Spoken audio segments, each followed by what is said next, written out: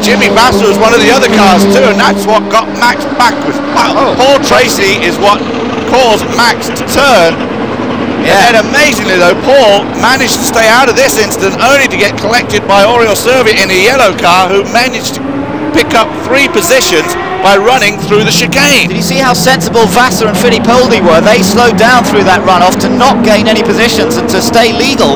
As you look at this again, I hadn't realised Tracy had hit Papis initially there, and he must have hit him pretty hard, although it didn't look to have damaged his car. Now it was, well, it wasn't Fittipaldi, it was certainly Vassar back